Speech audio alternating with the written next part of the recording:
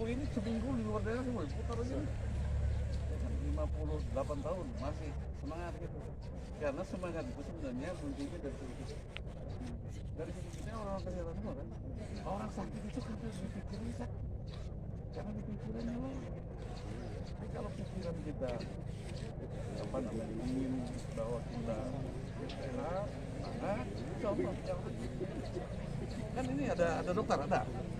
Ya, tapi praktikal kan, paham kan soal bahwa mengelola diri kita itu, yang tahu tentang kuat dan tidaknya diri kita sendiri, yang tahu tentang bagaimana mengangkat semangat diri kita sendiri.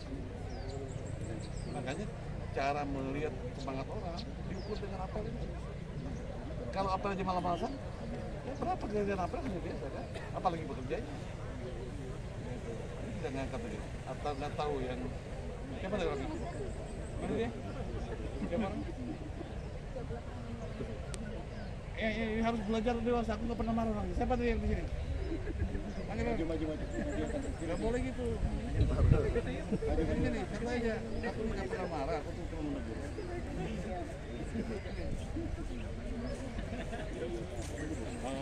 Nah, jadi maksudku, aku datang sini nggak pernah marah, hanya memberikan semangat, gitu ya?